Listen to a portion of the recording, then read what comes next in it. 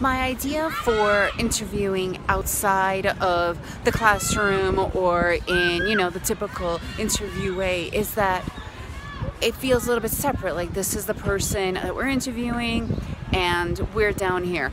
In this particular way, what I wanted to do is we're all the same, right? Some people have just accomplished a lot more than others for the moment because we all could get to wherever we want to go. And bringing people together in an interview process in a casual format really changes the dynamic, and the kids feel a lot easier and they feel more comfortable asking any type of questions.